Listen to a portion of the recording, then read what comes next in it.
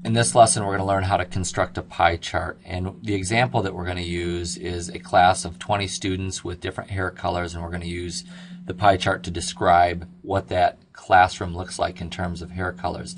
And one of the purposes for constructing graphical displays of data is to help people visualize what that data actually looks like. And most of us are visual in terms of how we view things, so it makes it a lot easier.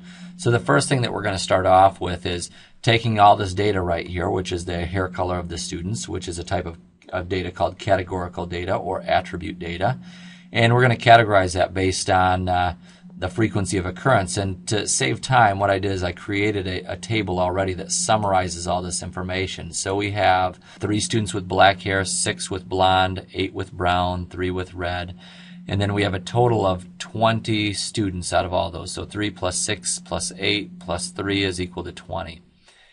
We calculated the relative frequency in this last column, which actually is the percentage of kids with black hair or the percentage with blonde. And the way we get that relative frequency is take 3 and divide it by 20, and that gives us 0.15. 6 divided by 20 gives us 0.3. 8 divided by 20 gives us 0.4. And 3 divided by 20 gives us 0.15.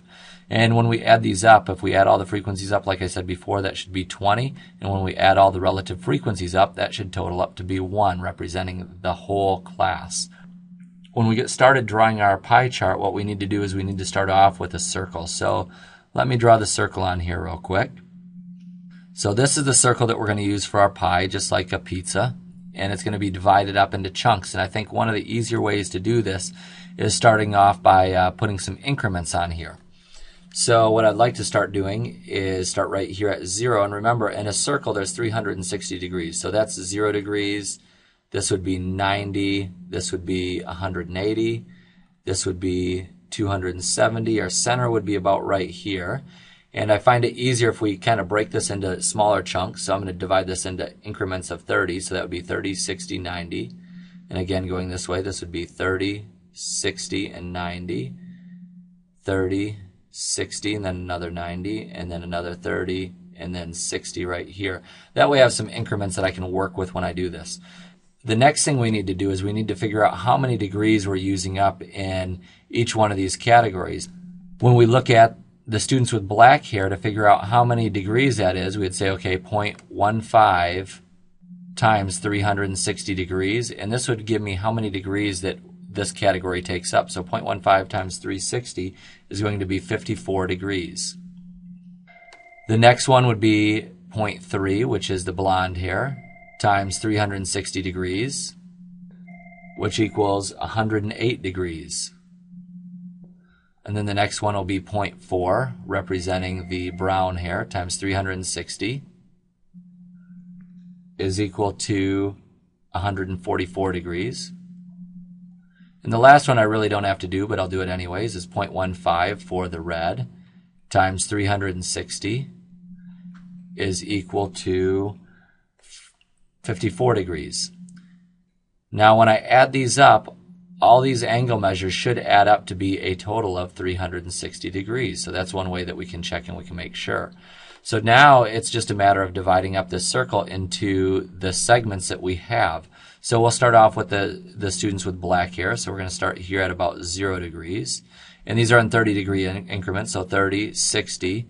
So 54 is probably somewhere right around here. And then it may be easy to do the other 54 degrees right here, since we have that. And that's going to end up being somewhere down here. This is going to be just shy of 60 down here. So that's the other 54 degrees right there. Now the last one we have is 108 and 144. Probably the easier one to start with is the 108. So we have 30, 60, 90. This would be 120. So 108 is going to be somewhere between here. And then what's left over would be the 144. So this pi right here is 30% or 108 degrees. This is 15%, or 54 degrees. This is 15%.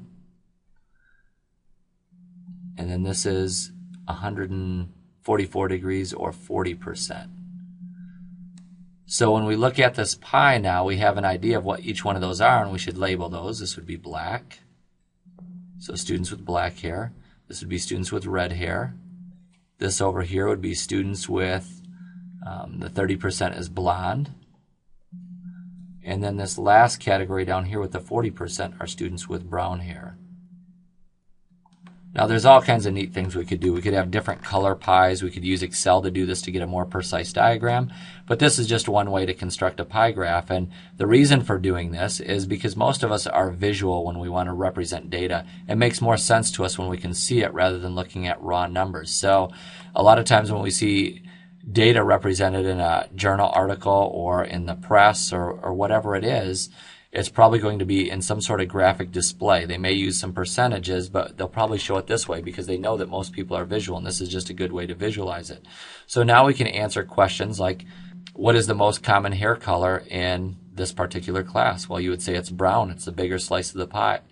You could also ask, what is the least common hair color in this class? And it would either be black or red. They're both the same percentage. So it's actually both of those are the lowest percentage. So it allows us to ask some questions and look at some stuff and get some information visually without having to look at the raw numbers.